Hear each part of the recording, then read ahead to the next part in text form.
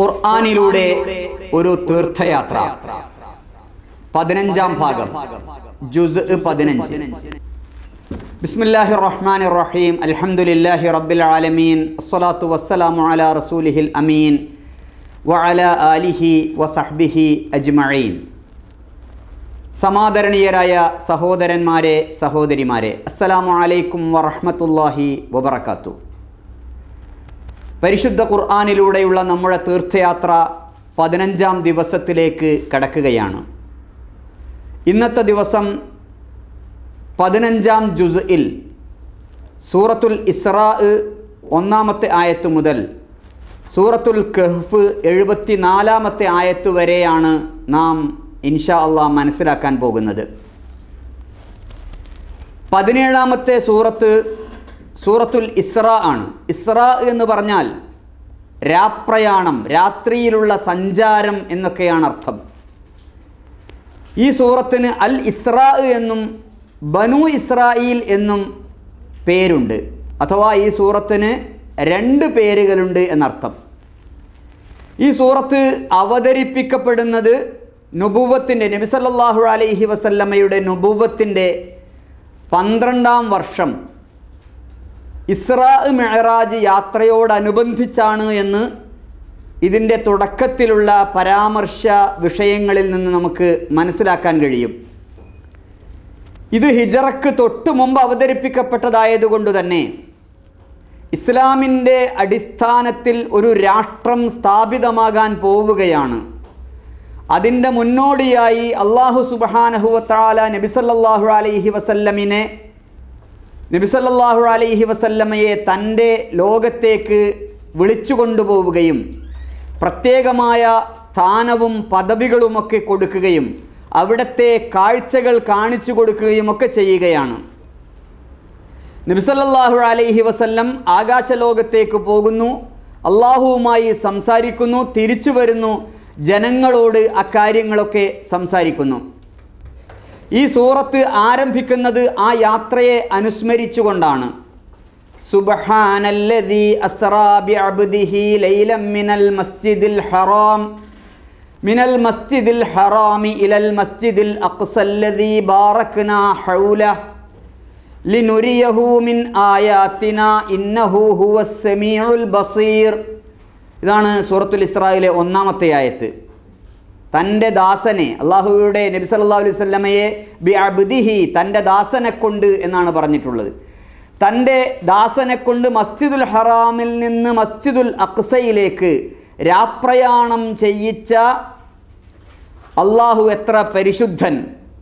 ആ മസ്ജിദുൽ അഖ്സയുടെ പരിസരം നാം അനുഗ്രഹീതമാക്കിയിരിക്കുന്നു. എന്തിനാണ് ഈ യാത്ര നടത്തിയത്?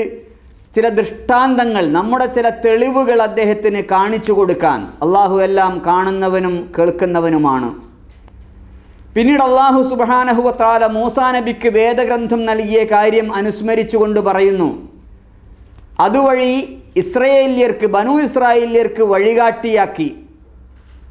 എന്നെ കൂടാതെ മറ്റാരെയും കൈകാര്യകർത്താവാക്കരുത് എന്നതിൽ പറഞ്ഞിട്ടുണ്ടായിരുന്നു. എന്നിട്ട് അള്ളാഹു സുബ്ഹാനഹു വ തആല മക്കയിലുള്ള മുശ്രിക്കുകളോട് പറയുന്നു, നിങ്ങൾ നൂഹ് നബിയോടൊപ്പം കപ്പലിൽ കയറിയ ആ നല്ലവരായ സത്യവിശ്വാസികളുടെ സന്താന പരമ്പരയിൽപ്പെട്ടവരാണ് നിങ്ങൾ. ബനു ഇസ്രായേല്യരോട് അള്ളാഹു പറഞ്ഞിട്ടുണ്ടായിരുന്നു, 2 തവണ ഭൂമിയിൽ അവർ കുഴപ്പമുണ്ടാക്കുമെന്നും ധിക്കാരം കാണിക്കുമെന്നും. ആ 2 സന്ദർഭങ്ങളെ അള്ളാഹു സുബ്ഹാനഹു വ തആല ഇവിടെ അനുസ്മരിക്കുന്നുണ്ട്. അള്ളാഹുവിൻ്റെ അടിമകളിൽപ്പെട്ട അതിശക്തന്മാരായ ആളുകൾ, ശത്രുക്കൾ അവരെ ആക്രമിക്കുകയും അങ്ങനെ 2 തവണ അവർ പരാജയപ്പെടുകയും ചെയ്തു. ആദ്യം പരാജയത്തിൻ്റെ കയ്പുനീർ അനുഭവിച്ചതിന് ശേഷം, രുചിച്ചതിന് ശേഷം പിന്നീട് അവർക്ക് അള്ളാഹു വിജയം നൽകി, സമ്പത്ത് നൽകി, സന്താനങ്ങൾ നൽകി, കൂടുതൽ അംഗബലമുള്ളവരാക്കി. പക്ഷേ പിന്നെയും 2ാമത്തെ സമയമായപ്പോഴും ശത്രുക്കൾ അവരെ കീഴ്പ്പെടുത്തി. അങ്ങനെ 2 തവണ ശത്രുക്കൾ കീഴ്പ്പെടുത്തിയ ആ കാര്യം അള്ളാഹു സുബ്ഹാനഹു വ തആല ഇവിടെ അനുസ്മരിച്ചുകൊണ്ട് പറയുന്നു, അള്ളാഹു ഇനിയും നിങ്ങളോട് കരുണ കാണിച്ചേക്കാം. പക്ഷെ പഴയ നിലപാടാണ് നിങ്ങൾ ആവർത്തിക്കുന്നതെങ്കിൽ നമ്മുടെ ശിക്ഷയും ആവർത്തിക്കും എന്ന് അള്ളാഹു അവരെ ഓർമ്മപ്പെടുത്തുകയാണ്. പിന്നീട് ഈ ഖുർആനിനെ കുറിച്ച് അള്ളാഹു പറയുന്നു, ഇന്ന ഹാദൽ ഖുർആന യഹ്ദീ ലില്ലതീ ഹിയ അഖ്വം. ഈ ഖുർആൻ ഏറ്റവും നേരായ വഴി കാണിച്ചു തരുന്നു. സൽക്കർമ്മങ്ങൾ പ്രവർത്തിക്കുന്ന സത്യവിശ്വാസികൾക്ക് അതിമഹത്തായ പ്രതിഫലമുണ്ട് എന്ന് അള്ളാഹു സന്തോഷവാർത്ത അറിയിക്കുകയും ചെയ്യുന്നു. മനുഷ്യൻ അവൻ്റെ ധിക്കാരം നോക്കുക. മനുഷ്യൻ നന്മയ്ക്ക് വേണ്ടി എന്നതുപോലെ തിന്മയ്ക്ക് വേണ്ടിയും പ്രാർത്ഥിക്കുന്നു. അവൻ വല്ലാത്ത ധൃതി കാണിക്കുന്നവനാണ്. ഇത് മക്കയിലെ മുശ്രിക്കുകൾ അതുപോലെ തന്നെ മുൻകഴിഞ്ഞുപോയ ധിക്കാരികളായ ആളുകളൊക്കെ പറഞ്ഞിരുന്ന വർത്തമാനത്തിലേക്ക് വിരൽ ചൂണ്ടുന്ന ഒരു വർത്തമാനമാണ്. ഞങ്ങളെ ഭയപ്പെടുത്തുന്ന ആ ശിക്ഷ ഇങ്ങ് കൊണ്ടുവരൂ, അഥവാ തിന്മ ആ ശിക്ഷ വരട്ടെ എന്നവർ കൊതിക്കുകയോ പറയുകയോ പ്രാർത്ഥിക്കുകയോ ചെയ്യുന്നു. മറ്റൊന്ന്, നിഷേധികൾക്ക്, ധിക്കാരികൾക്ക് അള്ളാഹുവിൻ്റെ ശിക്ഷ വരണമേ എന്ന് ചിലപ്പോഴെങ്കിലും സത്യവിശ്വാസികളും പ്രാർത്ഥിക്കുന്നു. അവർക്കുള്ള ഒരു സൂചന കൂടി അതിലുണ്ട്. പിന്നീട് അള്ളാഹു സുബ്ഹാനഹു വ തആല പ്രപഞ്ചത്തിലെ ദൃഷ്ടാന്തങ്ങളെക്കുറിച്ച് വീണ്ടും പറയുന്നു. രാവിനെയും പകലിനെയും അടയാളങ്ങളാക്കിയിട്ടുണ്ട്. രാവ് ഇരുട്ടാണ്, പകല് വെളിച്ചമാണ്. നിങ്ങളുടെ നാഥനിൽ നിന്നുള്ള അനുഗ്രഹം തേടാൻ പകലിനെ പ്രകാശപൂരിതമാക്കിയിട്ടുണ്ട്. ഇതൊക്കെ രാവും പകലുമൊക്കെ വെച്ച് നിങ്ങൾക്ക് കൊല്ലങ്ങളുടെ എണ്ണവും കണക്കുമൊക്കെ മനസ്സിലാക്കാൻ സാധിക്കും. പിന്നീട് അള്ളാഹു സുബ്ഹാനഹു വ തആല പറഞ്ഞു, ഓരോ മനുഷ്യൻ്റെയും ഭാഗധേയം അവൻ്റെ പിരടിയിൽ തന്നെയാണ്. വേറെ ഏതെങ്കിലും ഒന്ന് കാണുമ്പോൾ അവൻ്റെ ശകുനം മാറുന്ന ഏർപ്പാടില്ല എന്ന് അള്ളാഹു വ്യക്തമായും പറയുന്നു. ഇന്നിപ്പോൾ നമ്മുടെ നാട്ടിലൊക്കെ പല ആളുകളും കറുത്ത പൂച്ച കുറുകച്ചാടിയാൽ ദുശകുനമാണ്, പിറകിൽ നിന്ന് വിളിച്ചാൽ ദുശകുനമാണ്, വേറെ ആരെയെങ്കിലും കണ്ടാൽ ദുശകുനമാണ്, വേറെ ചില ആളുകളെ കണ്ടാൽ ശുഭസൂചകമാണ്. ഇങ്ങനെയൊക്കെ പല അന്ധവിശ്വാസങ്ങളും വെച്ചു പുലർത്താറുണ്ട്. ഇവിടെ അള്ളാഹു സുബ്ഹാനഹു വ തആല പ്രഖ്യാപിക്കുന്നു, വകുല്ല ഇൻസാനിൻ അൽസംനാഹു ത്വാഇറഹു ഫീ ഉനുഖി. ഓരോ മനുഷ്യൻ്റെയും ശകുനം, ഓരോ മനുഷ്യൻ്റെയും ഭാഗധേയം അവൻ്റെ കഴുത്തിൽ തന്നെയാണ്, അവൻ്റെ പിരടിയിൽ തന്നെയാണ് നാം ബന്ധിച്ചിരിക്കുന്നത്. ഉയർപ്പ് നാളിൽ, നാളെ പരലോകത്ത് അവൻ്റെ കർമ്മരേഖ അവന് നൽകും, പുറത്തിറക്കും. അത് തുറന്ന് വെച്ചതായി അവന് കാണാം. ഈ കർമ്മപുസ്തകമൊന്ന് വായിച്ചു നോക്കൂ, നിൻ്റെ കണക്ക് നോക്കാൻ നീ തന്നെ മതി. ആ ഗ്രന്ഥം തുറന്നു നോക്കിയാൽ നിൻ്റെ ഫുൾ റെക്കോർഡ് അതിലുണ്ടാകും. അത് നിനക്ക് എമ്പാടും മതി.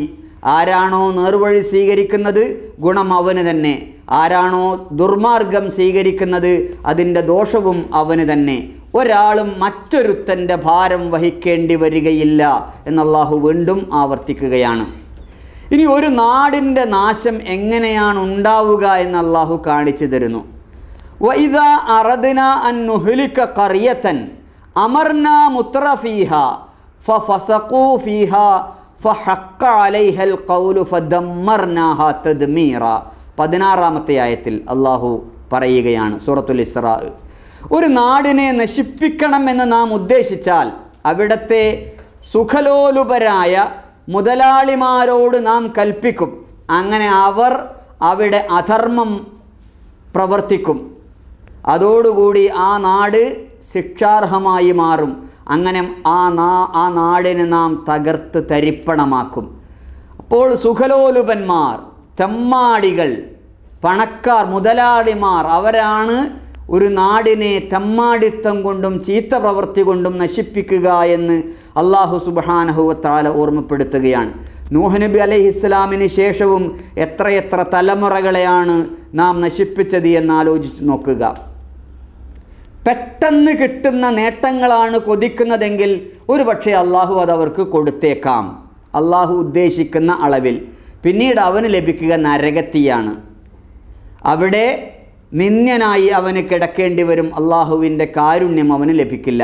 എന്നാൽ ആരെങ്കിലും സത്യവിശ്വാസം സ്വീകരിക്കുകയും പരലോകം ആഗ്രഹിക്കുകയും അതിനുവേണ്ടി പണിയെടുക്കുകയും ചെയ്യുകയാണെങ്കിൽ അത്തരക്കാരുടെ അത്തരക്കാരുടെ പരിശ്രമങ്ങൾ ഏറെ നന്ദി അർഹിക്കുന്നത് തന്നെയാണ്.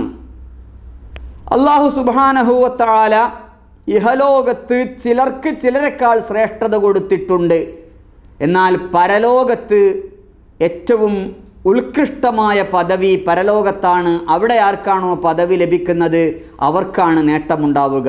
അതുകൊണ്ട് അള്ളാഹുവിനോടൊപ്പം നീ മറ്റൊരു ദൈവത്തെയും സ്വീകരിക്കരുത്.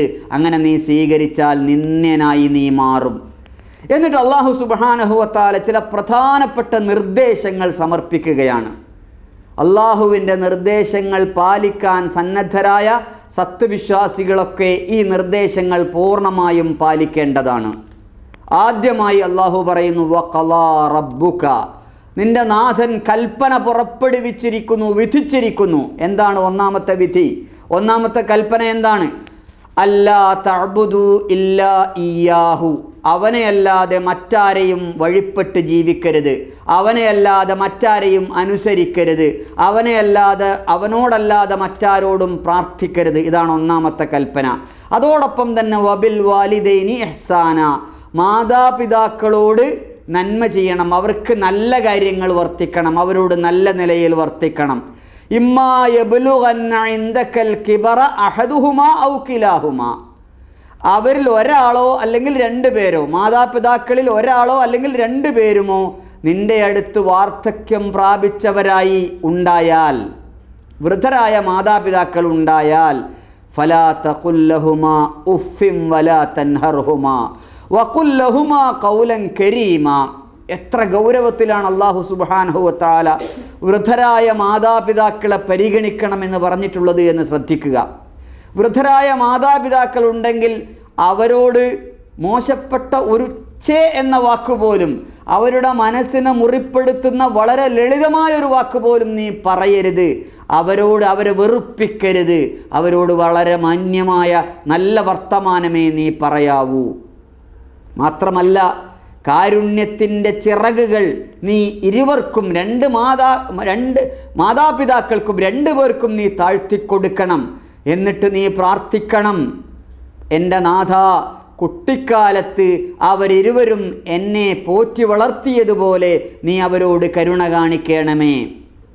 ഇക്കാലത്ത് മാതാപിതാക്കളെ വൃദ്ധസദനത്തിൽ കൊണ്ടുപോയി തള്ളുന്ന എല്ലാ മക്കളും ഗൗരവത്തിൽ കേൾക്കേണ്ട പടച്ച തമ്പുരാൻ്റെ പ്രഖ്യാപനമാണിത്. അവർ വാർദ്ധക്യം ബാധിച്ചാൽ നീ അവരോട് കരുണ കാണിക്കണം, നല്ല വർത്തമാനം പറയണം. അവരെ വെറുപ്പിക്കുന്ന ഒരു ചെറിയ വർത്തമാനം പോലും നീ പറയരുത്. കാരുണ്യം, സ്നേഹം, അതൊക്കെ നീ അവർക്ക് ധാരാളം വാരിക്കോരിക്കൊടുക്കണം. നിങ്ങളുടെ മനസ്സിലുള്ളത് അള്ളാഹുവിനറിയാം.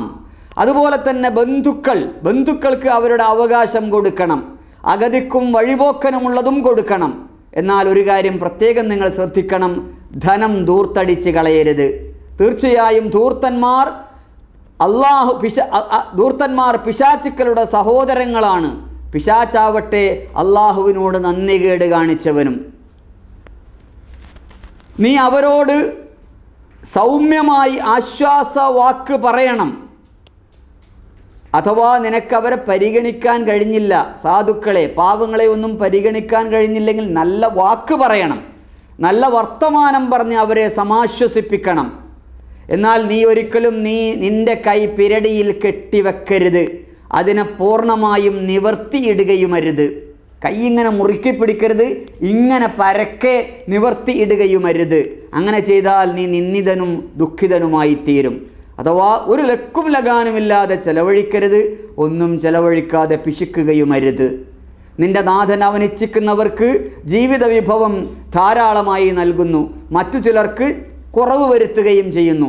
അവൻ തൻ്റെ ദാസന്മാരെ നന്നായി അറിയുന്നവനും കാണുന്നവനുമാണ്. പിന്നീട് അടുത്ത് നൽകുന്ന നിർദ്ദേശം ഇതാണ്: നിങ്ങൾ പട്ടിണി പേടിച്ച് നിങ്ങളുടെ കുട്ടികളെ കൊല്ലരുത്. പോറ്റാൻ കഴിയില്ലല്ലോ എന്ന് വിചാരിച്ച് കുട്ടികളെ കൊല്ലരുത്. അവർക്കും നിങ്ങൾക്കും അന്നം നൽകുന്നത് നമ്മളാണ്, ഞാനാണ്. അതുകൊണ്ട് അവരെ കൊല്ലുന്നത് വളരെ ഗുരുതരമായ കുറ്റമാണ് എന്ന് നിങ്ങൾ മനസ്സിലാക്കുക. മറ്റൊരു നിർദ്ദേശം, വ്യഭിചരിക്കരുത് എന്നല്ല, വ്യഭിചാരത്തോട് അടുക്കുക പോലും അരുത്. അത് നീചമാണ്, വളരെ ഹീനമായ മാർഗമാണ്. അള്ളാഹു ആദരിച്ച മനുഷ്യജീവനെ നിങ്ങൾ അന്യായമായി കൊല ചെയ്യരുത്. ആരെങ്കിലും അന്യായമായി വധിക്കപ്പെട്ടാൽ അവൻ്റെ അവകാശികൾക്ക് പ്രതിക്രിയക്കുള്ള അധികാരം നാം നൽകിയിട്ടുണ്ട്. എന്നാൽ കൊലയിൽ അതിര് കവിയരുത്. തീർച്ചയായും അവൻ സഹായം ലഭിക്കുന്നവനാകുന്നു. അനാഥരുടെ ധനത്തോട് നിങ്ങൾ അടുക്കരുത്. നല്ല രൂപത്തിലേ അത് കൈകാര്യം ചെയ്യാവൂ. കരാർ പാലിക്കണം. കരാറിനെ കുറിച്ച് അള്ളാഹു നിങ്ങളോട് ചോദിക്കും തീർച്ച. അളന്നു കൊടുക്കുമ്പോൾ പൂർണ്ണമായും അളന്നു കൊടുക്കണം. കൃത്യതയുള്ള തുലാസ് കൊണ്ട് തൂക്കിക്കൊടുക്കണം. അതാണ് ഏറ്റവും നല്ലത്. ഇന്ന് ചില ആളുകളൊക്കെ ചെറിയ ചെറിയ കൃത്രിമത്വം തൂക്കത്തിൽ വരുത്തും, എന്നിട്ട് വലിയ ലാഭമുണ്ടാക്കും. ഉദാഹരണത്തിന് 100 ഗ്രാമിൻ്റെ ഒരു പാക്കറ്റാണെങ്കിൽ ഒരു 2 ഗ്രാം അല്ലെങ്കിൽ 3 ഗ്രാം 4 ഗ്രാമൊക്കെ അതിൽ നിന്ന് കുറവ് വരുത്തും. അങ്ങനെ 100 പാക്കറ്റ് പാക്ക് ചെയ്യുമ്പോൾ അതിൽ നിന്ന് വലിയൊരു ഗ്രാം അവർക്ക് ലാഭിക്കാൻ കഴിയും. ഇങ്ങനെ 1000ഉം ലക്ഷങ്ങളുമൊക്കെ പാക്ക് ചെയ്യുമ്പോൾ ഈ കള്ളത്തരത്തിലൂടെ അഥവാ അളത്തത്തിൽ വരുത്തിയ കൃത്രിമത്തിലൂടെ അവർ കൊള്ള ലാഭമുണ്ടാക്കുകയാണ്. അള്ളാഹു പറയുകയാണ്, തൂക്കിക്കൊടുക്കുമ്പോൾ കൃത്യമായ തുലാസ് ഉപയോഗിച്ചുകൊണ്ട് പൂർണ്ണമായും തൂക്കിക്കൊടുക്കുക. നിനക്കറിയാത്തതിനെ നീ പിൻപറ്റരുത്. കാതും കണ്ണും മനസ്സുമൊക്കെ ചോദ്യം ചെയ്യപ്പെടുക തന്നെ ചെയ്യും. ഭൂമിയിൽ അഹങ്കരിച്ച് നടക്കരുത്. നിന്റെ നടത്തം കണ്ടാൽ നീ ഭൂമിയെ പിളർക്കുമെന്ന് തോന്നും. ഭൂമിയെ പിളർക്കാൻ നിനക്കാവില്ല തന്നെ. പർവ്വതത്തോളം പൊക്കം വെക്കാനും നിനക്ക് കഴിയില്ല. നിന്റെ നടത്തം കണ്ടാൽ നീ പർവ്വതത്തെക്കാൾ വലിയവനാണ് എന്ന് തോന്നും. ഇതിൽ പറഞ്ഞ മോശമായ കാര്യങ്ങളെല്ലാം നിന്റെ നാഥൻ വെറുക്കുന്നതാണ് എന്ന് നീ മനസ്സിലാക്കുക. നിങ്ങളുടെ നാഥൻ നിങ്ങൾക്ക് പുത്രന്മാരെ തരികയും പുത്രിമാരെ മലക്കുകളിൽ നിന്ന് പുത്രിമാരെ സ്വീകരിക്കുകയുമാണോ ചെയ്തത്? വളരെ ഗുരുതരമായ വാക്കുകളാണ് നിങ്ങൾ പറഞ്ഞുകൊണ്ടിരിക്കുന്നത്. ജനങ്ങൾ മനസ്സിലാക്കാൻ വേണ്ടി ഈ ഖുർആനിൽ വിവിധ കാര്യങ്ങൾ വിവിധ രൂപത്തിൽ നാം വിശദീകരിച്ച് തന്നിട്ടുണ്ട്. എന്നിട്ടും സത്യം അവരെന്താണ് മനസ്സിലാക്കാത്തത്? ആകാശഭൂമികളിലുള്ളതെല്ലാം, 7 ആകാശങ്ങളിലും ഭൂമിയിലുമുള്ളതെല്ലാം അള്ളാഹുവിൻ്റെ വിശുദ്ധിയെ വാഴ്ത്തിക്കൊണ്ടിരിക്കുന്നു. അവനെ സ്തുതിക്കുന്നതോടൊപ്പം അവൻ്റെ പരിശുദ്ധിയെ പ്രകീർത്തിക്കാത്ത ഒന്നും ഈ പ്രപഞ്ചത്തിലില്ല. എന്നിട്ട് അള്ളാഹു പറയുകയാണ്, പക്ഷേ അവരുടെ പ്രകീർത്തനം നിങ്ങൾക്ക് മനസ്സിലാവുകയില്ല. സൂര്യനും ചന്ദ്രനും നക്ഷത്രങ്ങളും മരവും മൃഗങ്ങളുമെല്ലാം അള്ളാഹുവിനെ പ്രകീർത്തിച്ചു കൊണ്ടിരിക്കുന്നുണ്ട്. പക്ഷെ നിങ്ങൾക്കത് മനസ്സിലാവുന്നില്ല എന്ന് മാത്രം. ഖുർആൻ പാരായണം ചെയ്യുമ്പോൾ നിനക്കും പരലോകത്തിൽ വിശ്വസിക്കാത്തവർക്കുമിടയിൽ അള്ളാഹു ഒരു മറയിടുന്നു. അഥവാ പരലോകത്തിൽ ഒരാൾ വിശ്വസിക്കാതിരുന്നാൽ സ്വാഭാവികമായും അവൻ്റെ ഹൃദയത്തിന് താഴു വീഴും എന്നാണ് അള്ളാഹു ഓർമ്മപ്പെടുത്തുന്നത്. അങ്ങനെ അവർക്ക് കാര്യങ്ങൾ മനസ്സിലാക്കാൻ കഴിയാത്ത വിധം അവരുടെ ഹൃദയം അടക്കപ്പെടുന്നു. നിന്റെ വാക്കുകൾ അവർ ചെവി കൊടുത്ത് കേൾക്കുമ്പോൾ യഥാർത്ഥത്തിൽ അവരെന്താണ് ശ്രദ്ധിച്ചു കൊണ്ടിരിക്കുന്നത് എന്ന് നമുക്കറിയാം. കേൾക്കുന്നുണ്ട് എന്ന രൂപത്തിൽ അവരിയ്ക്കും, പക്ഷേ അവരത് കേൾക്കുന്നില്ല. സ്വകാര്യം പറയുമ്പോൾ അവരെന്താണ് പറയുന്നത് എന്നും അള്ളാഹുവിനറിയാം. നബിയെ ശ്രദ്ധിച്ച് കേൾക്കുന്നു എന്ന മട്ടിൽ അവരിയ്ക്കും. എന്നിട്ട് പറയും, ഇത് യഖൂലുല്ലാലിമൂന ഇൻ തത്തബിഊന ഇല്ലാ റജുലൻ മസ്ഹൂറാ. ഈ അക്രമികൾ പറയുന്നത് എന്താണെന്നറിയോ? മാരണം ബാധിച്ച ഒരു മനുഷ്യനെ മാത്രമാണ് നിങ്ങൾ പിന്തുടരുന്നത്. അഥവാ മുഹമ്മദ് നബി സല്ലല്ലാഹു അലൈഹി വസല്ലമക്ക് സെഹർ ബാധിച്ചിരിക്കുന്നു എന്നാണ് അവർ ചെവിയിൽ അങ്ങോട്ടും ഇങ്ങോട്ടും പറഞ്ഞുകൊണ്ടിരിക്കുന്നത്.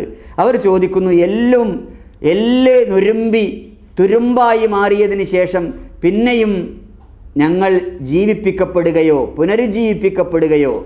പറയുക, നിങ്ങൾ കല്ലോ ഇരുമ്പോ ആവട്ടെ, ഇല്ലെങ്കിൽ അതിനേക്കാൾ വലിയ പാറയായിക്കൊള്ളൂ, മലയായിക്കൊള്ളൂ, എന്നാലും അള്ളാഹു നിങ്ങളെ ഉയർത്തെഴുന്നേൽപ്പിക്കും. അപ്പോൾ അവർ ചോദിക്കുകയാണ്, ആരാണ് ഞങ്ങളെ ജീവിതത്തിലേക്ക് തിരിച്ചു കൊണ്ടുവരിക? അള്ളാഹു പറയുകയാണ്, ആരാണ് നിങ്ങളെ ആദ്യം സൃഷ്ടിച്ചത്? അവൻ തന്നെ വീണ്ടും നിങ്ങളെ തിരിച്ചു കൊണ്ടുവരും. അപ്പോൾ അവർ ചോദിക്കും, എപ്പോഴാണ് അത് ഉണ്ടാവുക? അള്ളാഹു പറയുകയാണ്, അടുത്തു തന്നെ അതുണ്ടായേക്കാം. അള്ളാഹു അല്ലാതെ ദൈവങ്ങൾ ഉണ്ട് എന്ന് നിങ്ങൾ വാദിക്കുന്ന അവരെയൊക്കെ നിങ്ങൾ വിളിച്ചു പ്രാർത്ഥിച്ചു നോക്കൂ. ഒരു ദുരിതവും അവർക്ക് നിങ്ങളിൽ നിന്ന് തട്ടിയകറ്റാൻ സാധിക്കുകയില്ല തന്നെ. ആരെയാണോ അവർ വിളിച്ച് പ്രാർത്ഥിക്കുന്നത് ആ ആളുകളൊക്കെ അള്ളാഹുവിൻ്റെ അടുത്തേക്ക് സാമീപ്യം തേടാൻ ശ്രമിച്ചു കൊണ്ടിരിക്കുന്നവരാണ്. അവർക്ക് അള്ളാഹുവിൻ്റെ ഏറ്റവും അടുത്തവരുടെ അവസ്ഥ ഇതാണ്. അവർ അള്ളാഹുവിൻ്റെ കാരുണ്യം പ്രതീക്ഷിക്കുകയും കൊതിക്കുകയും ചെയ്യുന്നു. അള്ളാഹുവിൻ്റെ ശിക്ഷ അവർ ഭയപ്പെടുന്നു. നിന്റെ നാഥൻ മനുഷ്യനെ വലയം ചെയ്തിരിക്കുന്നുവെന്ന് നാം നിന്നോട് പറഞ്ഞ സന്ദർഭം. അപ്പോൾ അവർ പറഞ്ഞു, നിനക്ക് നാം കാണിച്ചു തന്ന ആ കാഴ്ച ജനങ്ങൾക്ക് പരീക്ഷണമാക്കുകയാണ് ചെയ്തത്. അള്ളാഹു നബിക്ക് ഒരുപാട് കാഴ്ചകൾ ഈ ഇസ്രാഇൻ്റെ യാത്രയിൽ കാണിച്ചു കൊടുക്കുകയുണ്ടായി, മിഅ്റാജിൻ്റെ രാവിൽ കാണിച്ചു കൊടുക്കുകയുണ്ടായി. അതൊക്കെ ജനങ്ങൾക്കൊരു പരീക്ഷണമാക്കിയിട്ടാണ് നാം കാണിച്ചത്. അക്കാരണത്താൽ തന്നെ ചില ആളുകൾ മുർത്തദ്ദുകളായി പോയി എന്നൊക്കെ ചരിത്രത്തിൽ കാണാം. ആരാണ് നബിയിൽ വിശ്വസിക്കുന്നത്? ആരാണ് നബി സല്ലല്ലാഹു അലൈഹി വസല്ലം പറഞ്ഞത് അവിശ്വസിക്കുന്നത്? ഇത് കേട്ടപാടെ, ഈ സംഭവം കേട്ടപാടെ മുശ്രിക്കുകളിൽ ചിലർ അബൂബക്കർ സിദ്ദീഖ് റളിയല്ലാഹു അൻഹുവിനോട് വഴിയിൽ വെച്ച് പറഞ്ഞു, കേട്ടില്ലേ നിൻ്റെ നേതാവ് മുഹമ്മദ് പറയുന്നത് അവന് ഭ്രാന്താണ് എന്ന് ഞങ്ങൾ പറഞ്ഞപ്പോൾ വിശ്വസിച്ചില്ലല്ലോ. ഇപ്പോൾ ഒരൊറ്റ രാത്രി കൊണ്ട് ഇവിടെ നിന്ന് ഫലസ്തീനിലേക്ക് പോയിരിക്കുന്നു, അവിടെ നിന്ന് ആകാശത്തേക്ക് പോയിരിക്കുന്നു, അതേ രാത്രിയിൽ തന്നെ തിരിച്ചു വന്നിരിക്കുന്നു. എന്താണ്, ഭ്രാന്തല്ലേ മുഹമ്മദ് നബിക്ക് എന്ന് പറഞ്ഞപ്പോൾ അബൂബക്കർ സിദ്ദീഖ് റളിയല്ലാഹു അൻഹു പറഞ്ഞു, നബി അങ്ങനെ പറഞ്ഞിട്ടുണ്ടെങ്കിൽ അത് സത്യമാണ്. അങ്ങനെയാണ് അദ്ദേഹത്തിന് അസ്-സിദ്ദീഖ്, സത്യപ്പെടുത്തുന്നവൻ എന്ന പേര് വന്നിട്ടുള്ളത്. ശപിക്കപ്പെട്ട ആ വൃക്ഷം, ഖുർആനിൽ പറഞ്ഞിട്ടുള്ള ആ വൃക്ഷം, അതിൻ്റെ പേര് സഖൂം എന്നാണ് എന്ന് നമുക്ക് ഖുർആനിൽ തന്നെ കാണാൻ സാധിക്കും. അതവർക്ക് ധിക്കാരം മാത്രമേ വളർത്തുന്നുള്ളൂ. ആദമിന് സുജൂദ് ചെയ്യുക എന്ന് മലക്കുകളോട് പറഞ്ഞപ്പോൾ ഇബ്ലീസ് പറഞ്ഞു, നീ കളിമണ്ണ് കൊണ്ടുണ്ടാക്കിയവനെ ഞാൻ ഒരിക്കലും സുജൂദ് ചെയ്യുകയില്ല. നീ ഇവനെ എന്നെക്കാൾ ആദരണീയനാക്കി, എന്നാൽ ഇനി വരാൻ പോകുന്ന കാലത്ത് പരീക്ഷിച്ചു നോക്കുക ഇവൻ അതിനർഹനാണോ എന്ന്. ഇനി ഖിയാമത്ത് നാൾ വരെ നീ എനിക്ക് സമയം അനുവദിക്കുകയാണെങ്കിൽ അവൻ്റെ സന്താനങ്ങളിൽ അല്പം ചിലരെ ഒഴിച്ച് ബാക്കിയുള്ള എല്ലാവരെയും ഞാൻ വഴിതെറ്റിക്കും. അള്ളാഹു പറഞ്ഞു, പോകൂ ഇവിടെ നിന്ന്. ആരെങ്കിലും നിന്നെ പിന്തുടർന്നാൽ അവന് പ്രതിഫലം നരകമായിരിക്കും.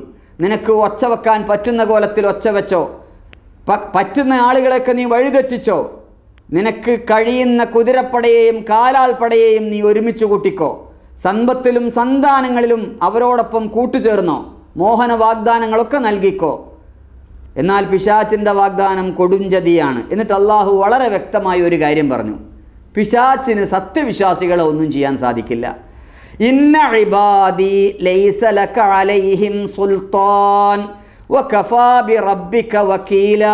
നിശ്ചയമായും എൻ്റെ യഥാർത്ഥ ദാസന്മാരുടെ മേൽ നിനക്ക് യാതൊരു അധികാരവുമില്ല. അവർ ഒന്നും ചെയ്യാൻ നിനക്ക് സാധിക്കില്ല. ഭരമേൽപ്പിക്കപ്പെടാൻ നിൻ്റെ നാഥൻ തന്നെ മതി. നിങ്ങൾക്ക് കടലിലൂടെ കപ്പലോടിക്കുന്നത് നിങ്ങളുടെ നാഥനാണ്. നിങ്ങൾക്ക് അവിടെ നിന്ന് അല്ലാഹുവിൻ്റെ ഔദാര്യം തേടിപ്പിടിക്കാൻ വേണ്ടി, കടലിൽ നിങ്ങളെ വല്ല വിപത്തും ബാധിച്ചാൽ അള്ളാഹുവെ കൂടാതെ നിങ്ങൾ വിളിച്ച് പ്രാർത്ഥിക്കുന്നവയൊക്കെ നിങ്ങൾ ഒഴിവാക്കും. എന്നിട്ട് നിങ്ങളെ അള്ളാഹു കടലിലേക്ക് രക്ഷപ്പെടുത്തിയാലോ പിന്നെ അള്ളാഹുവിങ്കിൽ നിന്ന് നിങ്ങൾ തിരിഞ്ഞു കളയുകയും ചെയ്യും. മനുഷ്യൻ എത്ര നന്ദി കെട്ടവനാണ്. എന്നാൽ അള്ളാഹു പറയുകയാണ്, കരയിലൂടെ നിങ്ങൾ സഞ്ചരിക്കുമ്പോൾ കരയിൽ വെച്ച് തന്നെ നിങ്ങളെ അള്ളാഹു അങ്ങ് ആഴ്ത്തിക്കളഞ്ഞാലോ, ഒരു അപകടം നിങ്ങൾക്ക് സംഭവിച്ചാലോ, അല്ലെങ്കിൽ ചരൽ മഴ നിങ്ങളുടെ തലയിലൂടെ വന്നാലോ, മഴ വന്ന് വെള്ളപ്പൊക്കത്തിൽ മുങ്ങിയാലോ ആരാണ് നിങ്ങളെ രക്ഷിക്കുക? അല്ലെങ്കിൽ ഇനിതാ നിങ്ങൾ കടലിൽ നിന്ന് തിരിച്ചു വന്നപ്പോൾ നിങ്ങൾ ധിക്കാരികളായി, പിന്നെയും അള്ളാഹു നിങ്ങളെ കടലിലേക്ക് തന്നെ കൊണ്ടുപോകുന്നു, നിങ്ങൾ മീൻ പിടിക്കാൻ പോകുന്നു, പിന്നെയും കടലിൽ വെച്ച് കൊടുങ്കാറ്റയച്ച് നിങ്ങൾ കടലിൽ മുങ്ങി മരിച്ചാലോ ആരാണ് നിങ്ങളെ രക്ഷിക്കുക? ഇതാലോചിക്കണം. പിന്നീട് അള്ളാഹു വളരെ ഗൗരവപ്പെട്ട ഒരു പ്രസ്താവന നടത്തുകയാണ്. മനുഷ്യൻ അള്ളാഹുവിൻ്റെ ആദരണീയനായ സൃഷ്ടിയാണ്. വലഖദ് കറംനാ ബനി ആദം വഹമൽനാഹും ഫിൽ ബർരി വൽ ബഹർ വറസഖ്നാഹും മിനത് ത്വയ്യിബാതി വഫദ്ദൽനാഹും അലാ കസീരിൻ മിമ്മൻ ഖലഖ്നാ തഫ്ദീല. ഉറപ്പായും ആദം സന്തതികളെ, മനുഷ്യനെ നാം ആദരിച്ചിരിക്കുന്നു. അള്ളാഹു ആദരിച്ച സൃഷ്ടിയാണ് മനുഷ്യൻ.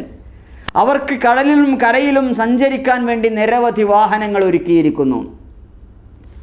ഉത്തമമായ വിഭവങ്ങൾ ആഹാരങ്ങളായി നൽകിയിരിക്കുന്നു. നാം സൃഷ്ടിച്ച അനവധി സൃഷ്ടികളെക്കാൾ മനുഷ്യന് മഹത്വമേകുകയും ചെയ്തിരിക്കുന്നു. ഒരു ദിവസം, അന്നേ ദിവസം നേതാക്കളുടെ കൂടെയൊക്കെ എല്ലാ മനുഷ്യരെയും നമ്മൾ ഹാജരാക്കും. അന്ന് കർമ്മപുസ്തകം ആർക്കാണോ വലത് കൈയിൽ നൽകപ്പെടുന്നത് അവരവരുടെ രേഖ സന്തോഷത്തോടു കൂടി തുറന്നു വായിച്ചു നോക്കും. ആരോടും ഒരനീതിയും നാം ചെയ്യുകയില്ല. എന്നിട്ട് നബിയോട് അള്ളാഹു പറഞ്ഞു, നിന്നെ നാം ശരിക്കുറപ്പിച്ച് നിർത്തിയില്ലായിരുന്നുവെങ്കിൽ അവർ പറയുന്നത് കേട്ട് നീ കുറച്ചൊക്കെ അങ്ങോട്ട് ചാഞ്ഞു പോകുമായിരുന്നു. അങ്ങനെ സംഭവിച്ചിരുന്നുവെങ്കിൽ ഇഹത്തിലും പരത്തിലും നിന്നെ ഇരട്ടി ശിക്ഷ നാം ആസ്വദിപ്പിക്കുമായിരുന്നു. അപ്പോൾ അള്ളാഹുവിനെതിരെ ആരെയും നിനക്ക് സഹായിയായിട്ട് കിട്ടില്ല. പിന്നെ നിന്നെ ഭൂമിയിൽ നിന്ന് പറിച്ചെടുത്ത് പുറത്തെറിയാൻ അവർ തയ്യാറായിരിക്കുന്നു, നിന്നെ നശിപ്പിക്കാൻ അവർ തയ്യാറായിരിക്കുന്നു. അഥവാ അങ്ങനെ നിന്നെ അവർ വധിക്കുകയാണെങ്കിൽ നിനക്ക് ശേഷം പിന്നീട് വളരെ കുറച്ചു കാലം മാത്രമേ അവർക്ക് ജീവിക്കാൻ കഴിയുകയുള്ളൂ. നമ്മുടെ നിനക്ക് മുമ്പ് അയക്കപ്പെട്ട ദൈവദൂതന്മാരുടെയൊക്കെ അവസ്ഥ ഇങ്ങനെ തന്നെയായിരുന്നു. അള്ളാഹുവിൻ്റെ നടപടിക്രമങ്ങളിൽ നിനക്ക് യാതൊരു വ്യത്യാസവും കാണുകയില്ല. അതുകൊണ്ട് സൂര്യൻ തെറ്റുന്നത് മുതൽ രാവ് ഇരുളുന്നത് വരെ നീ നമസ്കാരം നിഷ്ഠയോടെ നിർവഹിക്കുക. ഖുർആൻ പാരായണം ചെയ്തുകൊണ്ടുള്ള പ്രഭാത നമസ്കാരവും നീ നിർവഹിക്കുക. തീർച്ചയായും പ്രഭാത പ്രാർത്ഥനയിലുള്ള ഖുർആൻ പാരായണം സാക്ഷ്യം വഹിക്കും. സുബ്ഹ് നമസ്കാരത്തോട് അനുബന്ധിച്ച് നിങ്ങൾ പാരായണം ചെയ്യുന്ന ഖുർആൻ നാളെ സാക്ഷിയായിട്ട് വരും എന്ന് അല്ലാഹു പറയുന്നു. രാത്രി ഖുർആൻ പാരായണം ചെയ്തുകൊണ്ട് തഹജ്ജുദ് നീ നമസ്കരിക്കുക. ഇത് നിനക്ക് കൂടുതൽ അനുഗ്രഹം നേടിത്തരുന്ന ഒന്നാണ്. അതുവഴി നിൻ്റെ നാഥൻ നിന്നെ സ്തുത്യർഹമായൊരു പ്രത്യേക സ്ഥാനത്തേക്ക് ഉയർത്തിയേക്കാം. ഇനി ഹിജ്റക്ക് മുമ്പ് അള്ളാഹു നബിക്കൊരു പ്രാർത്ഥന പഠിപ്പിച്ചു കൊടുക്കുകയാണ്. എന്താണ് ആ പ്രാർത്ഥന? എൻ്റെ നാഥ വഖുർ റബ്ബി അദ്ഖിൽനി മുദ്ഖല സിദ്ഖ് വഅഖ്രിജ്നി മുഖ്റജ സിദ്ഖ് വജ്അൽ ലീ മിൻ ലദുൻക സുൽത്താനൻ നസീറാ.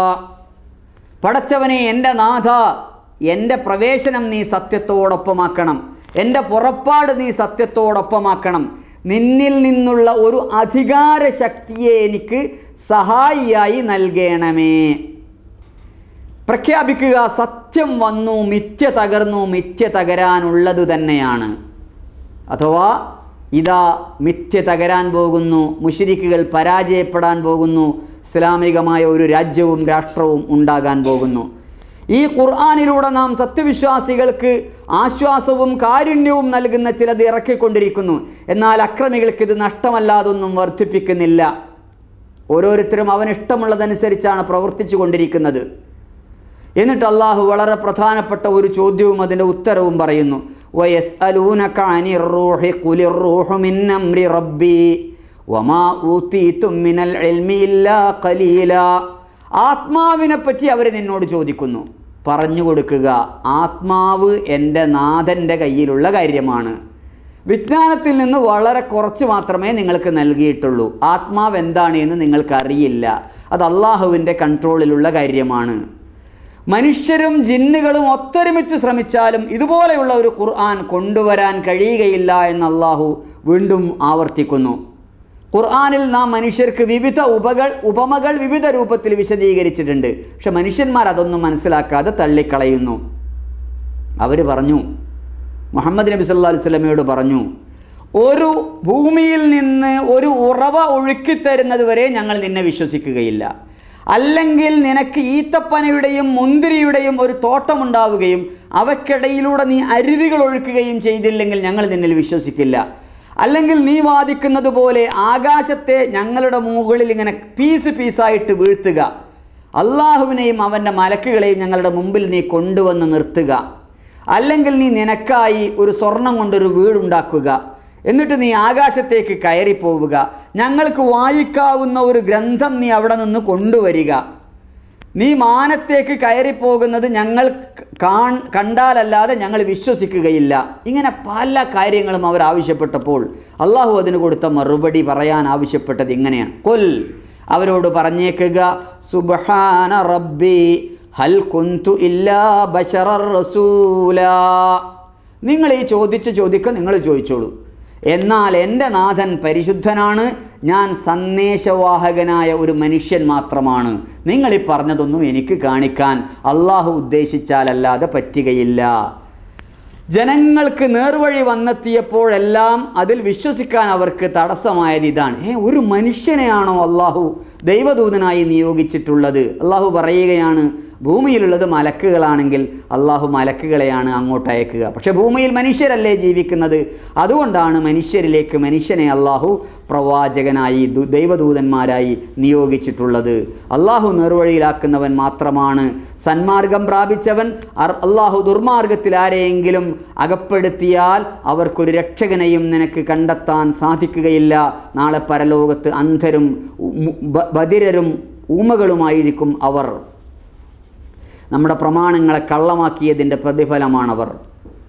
ആകാശഭൂമികളെ സൃഷ്ടിച്ച അള്ളാഹുവിന് ഇവരെ പോലുള്ളവയെ സൃഷ്ടിക്കാൻ കഴിയില്ല എന്ന് ഇവർ പറയുന്നത് എന്തടിസ്ഥാനത്തിലാണ്? ആകാശങ്ങളെ സൃഷ്ടിച്ചത് അള്ളാഹുവല്ലേ, ഭൂമിയെ പടച്ചത് അള്ളാഹുവല്ലേ, എത്ര കരുത്തുള്ള ശക്തിയുള്ള പ്രപഞ്ചത്തെ അള്ളാഹു പടച്ചിട്ടുണ്ട്. എന്നിട്ട് ഈ മനുഷ്യനെ പടക്കാനാണോ അള്ളാഹുവിന് പിന്നെ പണി? ഈ മൂസാ നബിക്ക് 9 തെളിവുകൾ അള്ളാഹു നൽകിയിട്ടുണ്ട്. ഇസ്രായേലിയരോട് ചോദിച്ചു നോക്കുക. അപ്പോൾ ഫിർഔൻ പറഞ്ഞു, മൂസ നിന്നെ മാരണം ബാധിച്ചിട്ടുണ്ട്. ഈ ഖുർആൻ ഇറക്കിയത് സത്യസന്ദേശവുമായിട്ടാണ്, ശുഭവാർത്ത അറിയിക്കുന്നവനും താക്കീത് നൽകുന്നവനുമായിട്ടല്ലാതെ നാം നിന്നെ നിയോഗിച്ചിട്ടില്ല. ഖുർആനിൽ നാം പല ഭാഗങ്ങളായി വേർതിരിച്ചിരിക്കുന്നു. ഖുർആൻ ഒറ്റയടിക്ക് ഇറങ്ങിയതല്ല, 23 കൊല്ലകാലം കൊണ്ട് പല ഭാഗങ്ങളായിട്ട് ഇറങ്ങിയതാണ്. എന്തിന്? നീ ജനങ്ങൾക്കത് സാവധാനം ഓതിക്കൊടുക്കാൻ വേണ്ടിയാണ്. ക്രമേണയായി അത് ഇറക്കി തന്നത്, ഒറ്റയടിക്ക് ഇറക്കാതെ. കാരണം അത് ജനങ്ങൾക്ക് പറഞ്ഞ് പഠിപ്പിച്ച് അവരെ മനസ്സിലാക്കി കൊടുക്കാൻ വേണ്ടിയാണ്. പറയുക, ഇത് നിങ്ങൾക്ക് വിശ്വസിക്കുകയോ വിശ്വസിക്കാതിരിക്കുകയോ ചെയ്യാം. ഇതിനു മുമ്പ് ദിവ്യജ്ഞാനം ലഭിച്ചവർ അള്ളാഹു അവതരിപ്പിച്ചതിൽ സാഷ്ടാംഗം പ്രണമിക്കുന്നവരാണ്. ഞങ്ങളുടെ നാഥൻ എത്ര പരിശുദ്ധൻ എന്നത് പറഞ്ഞവരാണത്. എന്നിട്ട് അള്ളാഹു ഈ ഭാഗത്ത് പറയുന്നു, നിങ്ങൾ അള്ളാഹു എന്ന് വിളിച്ചോളൂ, അല്ലെങ്കിൽ പരമാകാരുണികൻ എന്ന് വിളിച്ചോളൂ. നിങ്ങൾ ഏത് ഈ സൂറത്തുൽ ഇസ്രാഇൻ്റെ അവസാന ഭാഗത്ത് അതും പറഞ്ഞുകൊണ്ടാണ് അള്ളാഹു അവസാനിപ്പിക്കുന്നത്. നിങ്ങൾ അള്ളാഹു എന്ന് വിളിച്ചോ, അർ റഹ്മാൻ എന്ന് വിളിച്ചോ, അർ റഹീം എന്ന് വിളിച്ചോ, ഏത് നല്ല പേരുകളും വിളിച്ചുകൊണ്ട് അള്ളാഹുവിന് വിളിച്ചോളൂ. എല്ലാ നല്ല പേരുകളും അള്ളാഹുവിനുള്ളതാണ്. നിൻ്റെ നമസ്കാരം വളരെ ഉറക്കയാക്കരുത്, എന്നാൽ വളരെ പതുക്കെയുമാക്കരുത്. അതിനിടയിലുള്ള ഒരു മധ്യമ നിലപാട് സ്വീകരിക്കുക. അള്ളാഹു ആരെയും പുത്രന്മാരായി സ്വീകരിച്ചിട്ടില്ല. ആധിപത്യത്തിൽ അവന് യാതൊരു പങ്കാളികളുമില്ല. മാനക്കേടിൽ നിന്ന് കാക്കാൻ ഒരു സഹായിയും അവൻ ആവശ്യമില്ല. അങ്ങനെയുള്ള അള്ളാഹുവിന് സ്തുതി എന്ന് നീ പറയുക, അവൻ്റെ മഹത്വം നീ പ്രകീർത്തിക്കുക.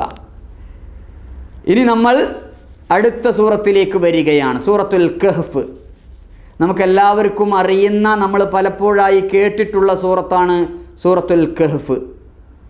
ഇത് മക്ക ജീവിത കാലഘട്ടത്തിലെ 3-ാം ഘട്ടത്തിൽ ഇറക്കപ്പെട്ടതാണ്. 3-ാം ഘട്ടം എന്ന് പറയുന്നത് നുബുവത്തിൻ്റെ 5-ാം വർഷം മുതൽ 10-ാം വർഷം വരെയുള്ള ഈ ഘട്ടത്തിനാണ് മക്ക കാലഘട്ടത്തിലെ 3-ാം ഘട്ടം എന്ന് പറയുന്നത്. ഈ സമയത്താണ് സൂറത്തുൽ കഹ്ഫ് അവതരിപ്പിക്കപ്പെടുന്നത് എന്നാണ് മനസ്സിലാകുന്നത്.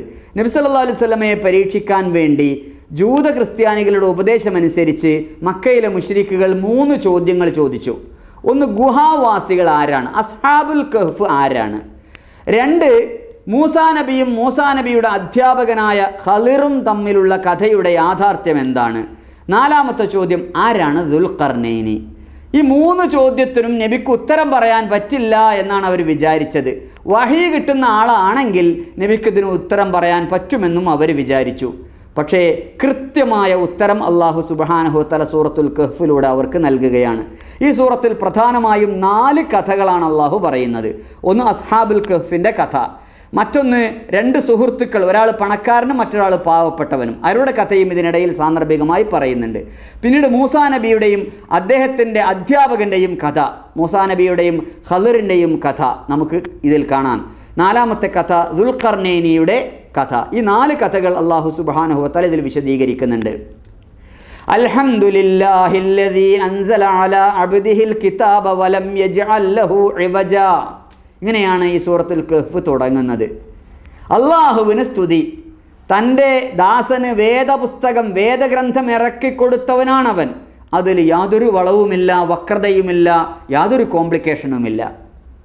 തികച്ചും വ്യക്തമായ ഋജുവായ വേദഗ്രന്ഥമാണത്, നേരായ വേദഗ്രന്ഥമാണിത്.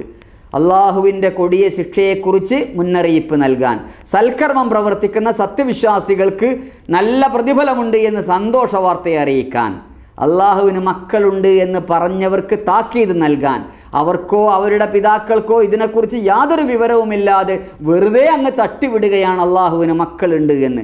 പച്ചക്കള്ളമാണ് അവർ പറയുന്നത്, ഗുരുതരമായ വർത്തമാനമാണ് അവർ പറയുന്നത്. ഈ സന്ദേശത്തിൽ ഇവർ വിശ്വസിക്കാത്തതിൻ്റെ പേരിൽ അവരുടെ പിറകെ ദുഃഖത്തോടെ നീ നടന്ന് നീ നിൻ്റെ ജീവൻ തന്നെ അവസാനിപ്പിക്കാവുന്ന അവസ്ഥയിലെത്തിയിരിക്കുന്നു.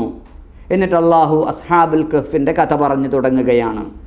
ഗുഹയുടെയും ആ രേഖയുടെയും ആളുകൾ നമ്മുടെ മഹത്തായ ദൃഷ്ടാന്തങ്ങളിലെ വലിയൊരു അത്ഭുതമാണ് എന്നാണോ നീ വിചാരിച്ചിട്ടുള്ളത്?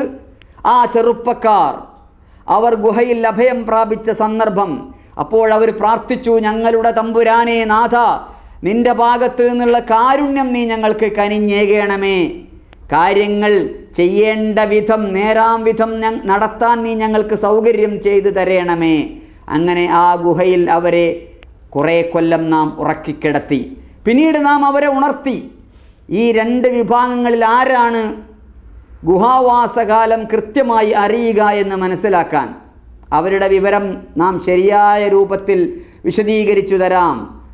തങ്ങളുടെ നാഥനിൽ വിശ്വസിച്ച ഒരു പറ്റം ചെറുപ്പക്കാരായിരുന്നു അവർ. ഇന്നഹും ഫിതിയത്തുൻ ആമനു ബിറബ്ബിഹിം.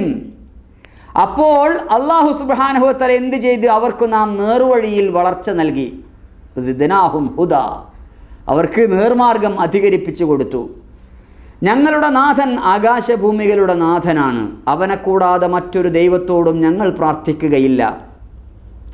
അങ്ങനെ ചെയ്താൽ തീർച്ചയായും ഞങ്ങൾ അന്യായം പറഞ്ഞവരായി മാറും എന്നവർ ധീരമായി എഴുന്നേറ്റ് നിന്ന് പ്രഖ്യാപിച്ചപ്പോൾ നമ്മൾ ആ ചെറുപ്പക്കാരുടെ മനസ്സിന് കരുത്ത് നൽകി, ആർജവത്വം നൽകി. അങ്ങനെ അവർ പറഞ്ഞു, ഈ ജനങ്ങൾ അള്ളാഹുവെ കൂടാതെ ദൈവങ്ങളെ സങ്കല്പിച്ചിരിക്കുന്നു, എന്നിട്ടും അവരതിന് യാതൊരു തെളിവും കൊണ്ടുവരുന്നില്ലല്ലോ. അള്ളാഹുവിൻ്റെ പേരിൽ കള്ളം കെട്ടിച്ചമക്കുന്നവനേക്കാൾ കടുത്ത അക്രമിയാരുണ്ട് എന്നവർ ചോദിച്ചു. നിങ്ങളിപ്പോൾ അള്ളാഹുവെ കൂടാതെ ആരാധിച്ചു കൊണ്ടിരിക്കുന്നവരെയും കൈവടിഞ്ഞ് ഗുഹയിൽ അഭയം തേടിക്കൊള്ളുക എന്ന് അള്ളാഹു അവരോട് പറഞ്ഞു. നിങ്ങളുടെ നാഥൻ നിങ്ങൾക്ക് അനുഗ്രഹം ചെയ്തു തരും, നിങ്ങളുടെ കാര്യങ്ങൾ അള്ളാഹു സുഗമമാക്കി തരികയും സൗകര്യപ്രദമാക്കി തരികയും ചെയ്യും. പിന്നീട് ആ ഗുഹയിൽ സംഭവിച്ചത് അള്ളാഹു പറയുന്നു. അവർ ഉറങ്ങിക്കിടക്കുകയാണ്. സൂര്യനാവട്ടെ ഉദയവേളയിൽ ആ ഗുഹയുടെ വലതുഭാഗത്തേക്ക് മാറിപ്പോകുന്നു, അസ്തമയവേളയിൽ അതവരെ വിട്ടുകടന്ന് ഇടത്തുഭാഗത്തേക്ക് കയറിപ്പോകുന്നു. അവരോ ഗുഹക്കകത്ത് വിശാലമായ ഒരിടത്ത് കിടന്നുറങ്ങുന്നു. ഇത് അള്ളാഹുവിൻ്റെ അടയാളങ്ങളിൽപ്പെട്ടതാണ്. അള്ളാഹു നേർവഴിയിലാക്കുന്നവന് സന്മാർഗം കിട്ടും. അള്ളാഹു ആരെ വഴികേടിലാക്കിയോ അവന് നേർവഴി ലഭിക്കുന്ന ഒരു രക്ഷകനെയും കണ്ടെത്തുകയില്ല. അവരെ കണ്ടാൽ ഉണർന്നിരിക്കുകയാണ് എന്ന് നിനക്ക് തോന്നും, യഥാർത്ഥത്തിൽ അവർ ഉറങ്ങുകയാണ്. നാം അവരെ വലത്തോട്ടും ഇടത്തോട്ടും തിരിച്ചും മറിച്ചും കിടത്തിക്കൊണ്ടിരിക്കുന്നു. അവരുടെ നായ മുൻകാലുകൾ നീട്ടി ഗുഹാമുഖത്ത് ഇരിപ്പുണ്ട്. നീ എങ്ങാനും അവരെ എത്തി നോക്കിയാൽ ഉറപ്പായും അവർ പുറംതിരിഞ്ഞോടും പേടിച്ചിട്ട്. അവരെപ്പറ്റി നീ കണ്ടാൽ പേടിച്ചരണ്ടവനായി മാറുകയും ചെയ്യും. അങ്ങനെ നാം അവരെ ഉയർത്തെഴുന്നേൽപ്പിച്ചു. അന്യോന്യം അവരന്വേഷിച്ചറിയാൻ ഒരാൾ ചോദിച്ചു, നിങ്ങൾ എത്ര കാലം ഇങ്ങനെ കഴിച്ചുകൂട്ടി? മറ്റുള്ളവർ പറഞ്ഞു, ഒരു ദിവസം കഴിച്ചു കൂട്ടിയിട്ടുണ്ടാകും, അല്ലെങ്കിൽ അതിനേക്കാൾ കുറച്ച് സമയം. വേറെ ചില പറഞ്ഞു, നമ്മുടെ നാഥനാണ്, നിങ്ങളുടെ നാഥനാണ്, എത്ര കാലമാണ് നമ്മൾ ഇങ്ങനെ കഴിച്ചു എന്നറിയുക. എന്തായിരുന്നാലും ഈ വെള്ളി നാണയങ്ങളുമായി നിങ്ങൾ ഒരാളെ നഗരത്തിലേക്ക് അയക്കുക, അവിടെ ഏറ്റവും നല്ല ഭക്ഷണം അവൻ വാങ്ങിക്കൊണ്ടുവരട്ടെ. തികഞ്ഞ ജാഗ്രത പാലിക്കണം. കാരണം മറ്റുള്ളവരെക്കുറിച്ച് ഇവൻ്റെ വിവരമൊന്നും ആരും അറിഞ്ഞു പോകരുത്. നിങ്ങളെപ്പറ്റി വല്ല വിവരവും കിട്ടിയാൽ അവർ നിങ്ങളെ എറിഞ്ഞുകൊല്ലും, അതുകൊണ്ട് ശ്രദ്ധിക്കണം. അങ്ങനെ നാം അവരെ കണ്ടെത്താൻ അവസരമൊരുക്കി. അള്ളാഹുവിൻ്റെ വാഗ്ദാനം സത്യമാണെന്നും അന്ത്യസമയം വരുമെന്നും അവരറിയാൻ വേണ്ടി അങ്ങനെ ആളുകളൊക്കെ വന്നു. ഗുഹാവാസികളുടെ വിഷയത്തിൽ അവർ തർക്കിക്കാൻ തുടങ്ങി. അപ്പോൾ ചിലർ പറഞ്ഞു, അവരുടെ മീതെ ഒരു കെട്ടിടമുണ്ടാക്കുക, അവരെപ്പറ്റി നന്നായി അറിയുന്നവൻ നിൻ്റെ നാഥനാണ്. അവരുടെ കാര്യത്തിൽ സ്വാധീനമുള്ള ആളുകൾ പറഞ്ഞു, അവരുടെ മീതെ ഒരു ആരാധനാലയം നമ്മൾ ഉണ്ടാക്കുമെന്ന്. ചിലർ പറയും അവർ 3 ആളുകളായിരുന്നു, 4ാമത്തതായിരുന്നു നായ എന്ന്. വേറെ ചില ആളുകൾ പറയുന്നു അവർ 5 ആളുകളായിരുന്നു, 6ാമത്തതാണ് നായ എന്ന്. ഇതൊക്കെ അഭൗതിക കാര്യങ്ങളെക്കുറിച്ചുള്ള ഊഹം മാത്രമാണ്. വേറെ ചിലർ പറയുന്നു അവർ 7 പേരാണ്, 8ാമത്തത് അവരുടെ നായയാണ് എന്ന്. പറയുക, എൻ്റെ നാഥനാണ് അവരുടെ എണ്ണത്തെപ്പറ്റി ഏറ്റവും നന്നായി അറിയുന്നവൻ. ചിലർക്കൊഴികെ അവർക്ക് യാഥാർത്ഥ്യം എന്താണെന്ന് അറിയില്ല. അതുകൊണ്ട് ഇത്തരം അറിയാത്ത കാര്യങ്ങൾ പറയരുത്. നബിനോട് അതിനിടയിൽ പറയുന്നു, തീർച്ചയായും നാളെ ഞാനൊരു കാര്യം ചെയ്യുമെന്ന് പറയരുത്. ഇൻഷാ അല്ലാ എന്ന് പറയാതെ, അള്ളാഹു ഇച്ഛിച്ചെങ്കിൽ എന്ന് പറഞ്ഞിട്ടല്ലാതെ അങ്ങനെ പറയരുത്. അഥവാ മറന്നാൽ ഉടനെ അള്ളാഹുവെ ഓർക്കണം. അവർ തങ്ങളുടെ ഗുഹയിൽ 300 കൊല്ലം താമസിച്ചു, അല്ലെങ്കിൽ അതിൽ 9 വർഷം കൂടുതൽ താമസിച്ചു. പറയുക, അവർ താമസിച്ചതിനെക്കുറിച്ച് അള്ളാഹുവിനാണ് കൂടുതൽ അറിയുക. നിനക്ക് ബോധനമായി ലഭിച്ച നാഥൻ്റെ വേദപുസ്തകം നീ വായിച്ച് കേൾപ്പിക്കുക. അവൻ്റെ വചനങ്ങളിൽ ഭേദഗതി വരുത്തുന്ന ആരുമില്ല. നിൻ്റെ നാഥൻ്റെ പ്രീതി കാംക്ഷിച്ചുകൊണ്ട് രാവിലെയും വൈകുന്നേരവും അവനോട് പ്രാർത്ഥിച്ചു കൊണ്ടിരിക്കുന്ന ആളുകളുണ്ടല്ലോ, അവരുടെ മനസ്സിനെ നീ നിൻ്റെ കൂടെ ഉറപ്പിച്ച് നിർത്തുക. ഇഹലോകത്തിൻ്റെ മോടി തേടി നിൻ്റെ കണ്ണുകൾ അവരിൽ നിന്ന് തെറ്റിപ്പോകരുത്. ഈ പാവങ്ങളിൽ നിന്ന് നിൻ്റെ കണ്ണുകൾ തെറ്റിപ്പോകരുത്. നമ്മുടെ സ്മരണയെ സംബന്ധിച്ച് അശ്രദ്ധരാകുന്നവനെയും തന്നിഷ്ടത്തെ പിൻപറ്റുന്നവനെയും നീ അനുസരിച്ചു പോകരുത്. ഇത് നിൻ്റെ നാഥനിൽ നിന്നുള്ള സത്യമാണ്.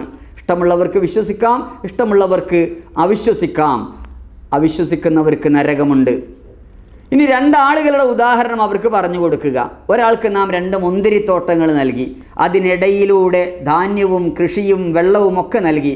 2 തോട്ടങ്ങളും ധാരാളം വിളവ് ഉൽപ്പാദിപ്പിച്ചു, ഒരു കുറവുമുണ്ടായില്ല. കർഷകന് നല്ല വരുമാനമുണ്ടായി. അപ്പോൾ അയാൾ തൻ്റെ ഈ പാവപ്പെട്ട കൂട്ടുകാരനോട് ഒരു ദിവസം പറഞ്ഞു, എടോ, ഞാനാണ് നിന്നെക്കാൾ സമ്പത്തും സംഘബലവുമുള്ളവൻ.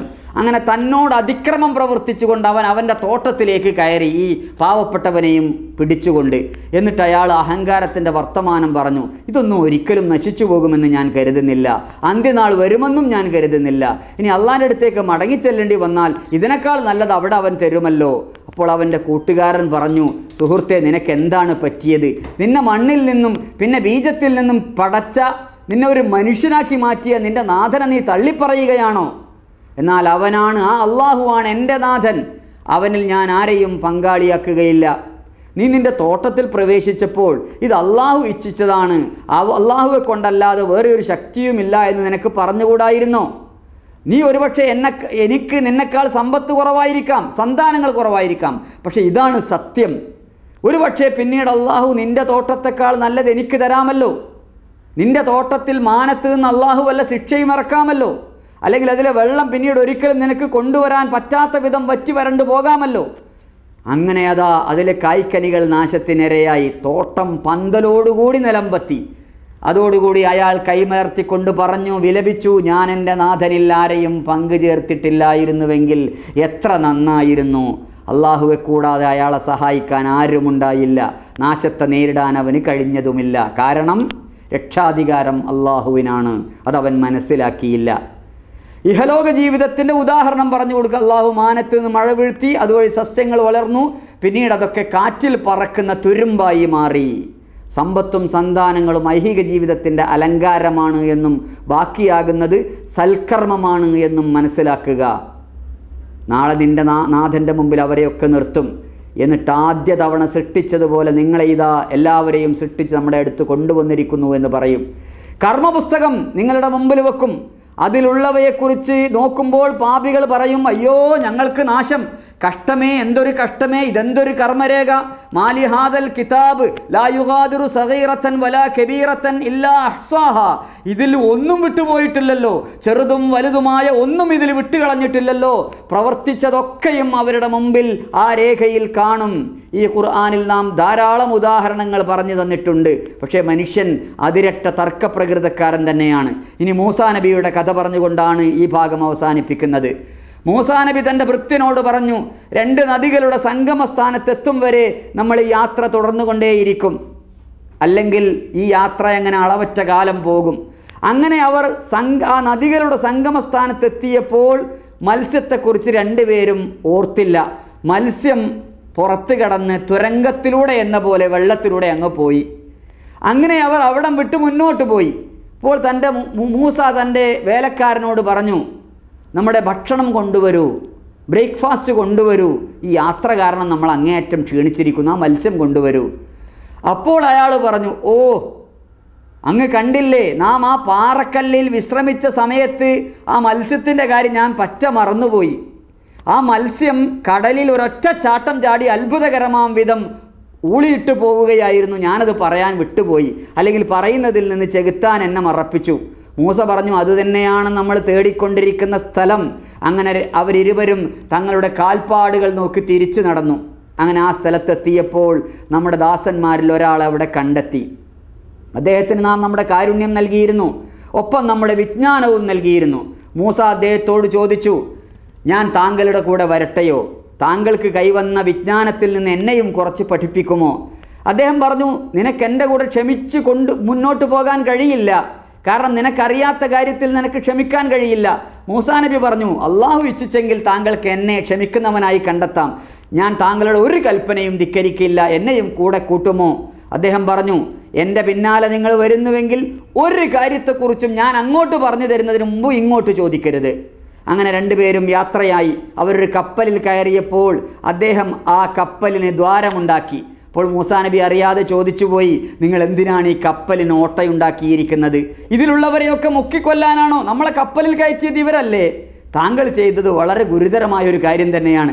അദ്ദേഹം പറഞ്ഞു, പഴയ ഞാൻ പറഞ്ഞിരുന്നില്ലേ നിനക്കെൻ്റെ കൂടെ, താങ്കൾക്ക് എൻ്റെ കൂടെ ക്ഷമിച്ച് കഴിയാൻ പറ്റില്ല എന്ന്?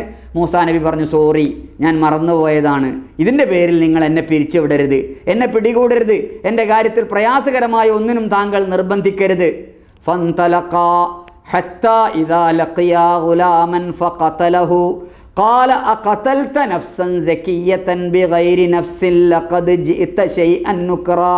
അങ്ങനെ അവർ മുന്നോട്ട് യാത്ര തുടർന്നു. വഴിയിൽ ഒരു ബാലനെ കണ്ടുമുട്ടി. അദ്ദേഹം ആ ബാലനെ കൊന്നുകളഞ്ഞു. മൂസ പറഞ്ഞു, നിങ്ങൾ എന്താണ് ഈ ചെയ്തത്? ഒരു നിരപരാധിയായ ഒരു കുട്ടിയെ കൊന്നുകളഞ്ഞിരിക്കുകയോ? അതും വേറൊരാളെ കൊന്നതിന് പകരമായിട്ടൊന്നുമല്ല, വെറുതെ ഒരു കുഞ്ഞിനെ അങ്ങ് കൊന്നുകളഞ്ഞിരിക്കുകയോ? നിങ്ങൾ ചെയ്തത് വല്ലാത്ത ക്രൂരത തന്നെ. അവിടെ ഈ ജുസ് അവസാനിക്കുകയാണ്. ഇൻഷാ അല്ലാഹ് ഈ കഥ അടുത്ത ജുസിലും തുടരും. അള്ളാഹു അനുഗ്രഹിക്കുമാറാകട്ടെ. വാഖിറു ദഅ്വാനാ അൽഹംദുലില്ലാഹി റബ്ബിൽ ആലമീൻ. അസ്സലാമു അലൈക്കും വറഹ്മത്തുള്ളാഹി വബറകാതുഹു.